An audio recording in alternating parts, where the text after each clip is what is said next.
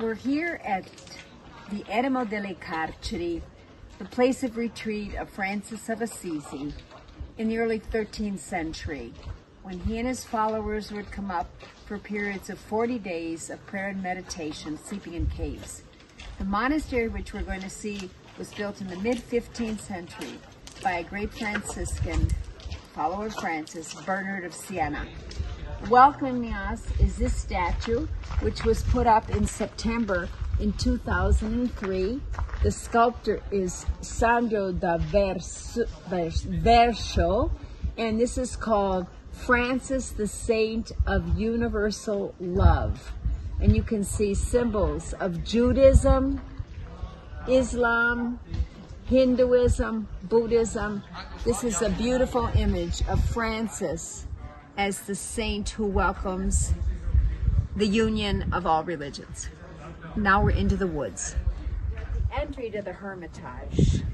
And down here is the monastery, built under Bernard of Siena, early 15th century, over the place where Francis and his followers came to meditate and slept in caves. And down we go. A lot of visitors today, including groups of scouts and so forth. We're at a very peaceful place on Mount Subasio.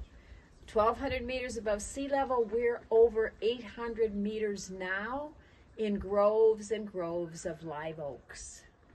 Andiamo. In here are the Clarisse Francescane Missionarie del Santissimo Sacramento. In here live Poor Clares, Franciscan sisters, and they actually take care of all the hermitage now. At the time of Francis of Assisi, there was the rule of the Hermitage, and the friars were up here for 40 days, and for 10 days you were the madri. You went down to the town, you begged for food, you washed the tunics of your brothers. For 10 days you were the sons, and you were just taken care of and prayed and meditated. So at the time of Francis, the friars took care of each other. Now it's women taking care of the friars. We're inside the area of the Hermitage. Magnificent flowers today. We look up and we can see the porticos here over the area where the friars are living now. There's a limited group of friars here. I believe 10, but I'll check.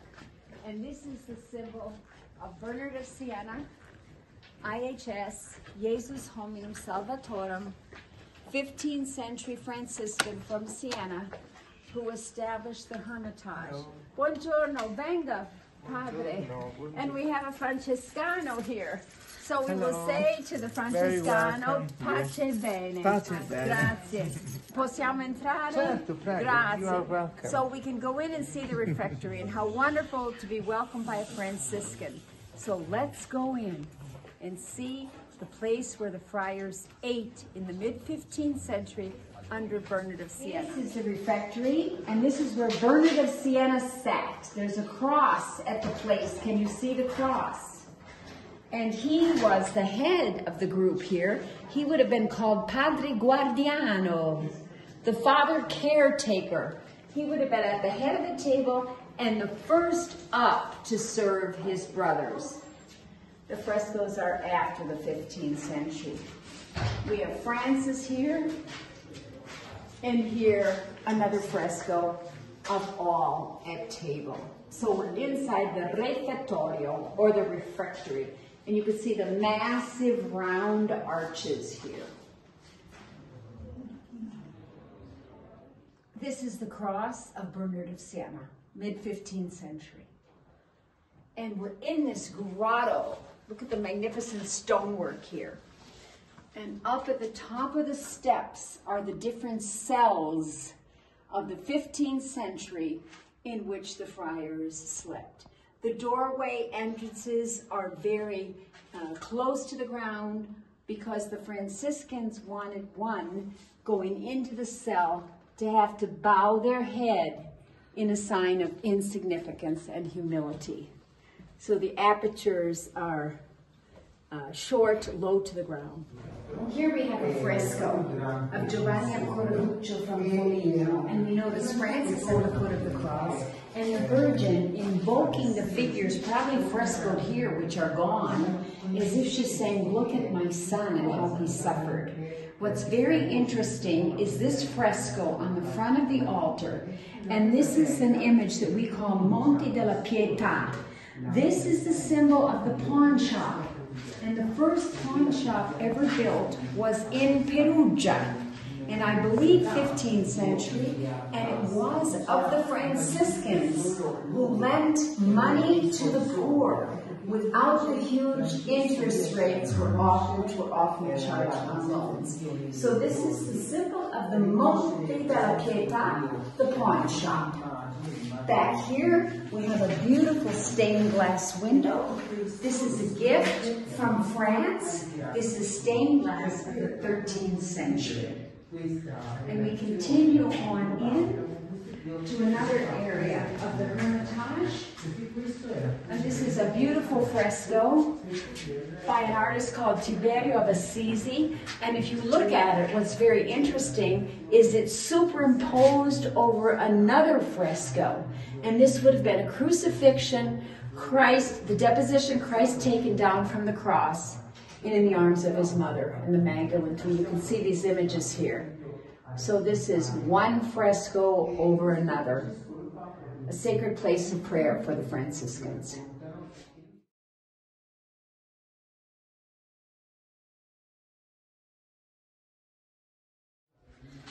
Is their coro, and you can go up the steps, and you can see the place where they gathered for the recitation of prayer and for song, the coro.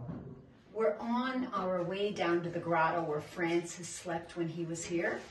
At the time he was here, they were just sleeping in caves, but this is the monastery built under Bernard of Siena, 15th century. And this is a later part of the monastery, the sacristy, where the priest's vestments were kept. And you'll want to look up and see the beautiful ceiling of unusually lovely tiles. So this is the La Sacristia, the sacristy. We're going down to the grotto where Francis slept, and over the stairs is the Ecce Homo of the end of the 15th century. Behold the man. When Christ, as he was scourged at the pillar, was offered vinegar to taste, and you can see the sword here of one of the soldiers peeping out. And this is Christ before his crucifixion. Behold the man. And on we go into the grotto of Francis. This is the grotto where Francis rested, Giaciglio di San Francesco, the resting place. And it said that his head was always here, and there's always flowers over the place.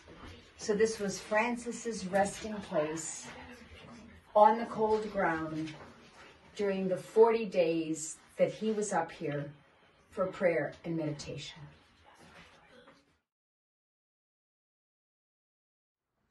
And next to the little Giaciglio, or the resting place of Francis, is the ambience called his oratorio. Oratorio, place of prayer. And it's said, according to the legend, that he sat right here where I'm sitting while he was in this little oratorio in prayer.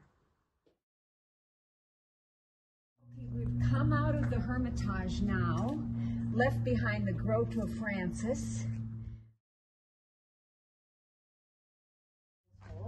And now we're in the woods surrounding the Hermitage, and we can take a brief walk in the woods. Here's a lovely contemporary sculpture. It represents Francis and a little boy. The story is he met them at market. He met the boy at market. In the boy's hat he had doves, which his mother had sent him to the market to sell for meat. And Francis said, "What are you doing with these beautiful birds?" And he said, "Well, I will sell them." And Francis said, "Allow them to go free, to fly off and praise the Lord as he would wish." And the little boy set the dove free. Magnificent sculptural trio. We have 3 friars here. And it's a bronze, done in bronze. And here, on the ground, is Francis admiring the beauty of the heavens. And you can see how his tunic is done sort of in the shape of a crescent moon. His sandals are off. And near him are two of his followers. And the two followers are Ginepro and Frate Leone, Brother Leo. And it is said that Ginepro is simply admiring the firmament for its beauty. He was a very simple friar. Leone is calculating the distance in the stars of the Big Dipper, and he's taken an intellectual approach. And Francis said something like this is not a direct quote: whether you admire the wonder of creation through simply your spirit and heart, or through your mind and intellect, what's important is to admire the beauty of all of creation. We'll end our visit here at the Hermitage, at the altar of the Tau, the cross of Francis. It was last letter medieval Hebrew. It's called the cross of salvation. It's how Francis always signed. Instead of his name, he signed with a Tau. It is mentioned in the book of Ezekiel. And at one time, this was an altar used by groups for masses right out here in the midst of all the live oak trees, which we see all around us. And now it is called the altar of the Tau, but masses are not permitted here. So before we leave, let's have a look at the beauty of the Hermitage. And may you soon come to see this magnificent place of retreat of Francis in the woods on the slopes of Mount Subasio. Don't miss the Hermitage when you're visiting Assisi.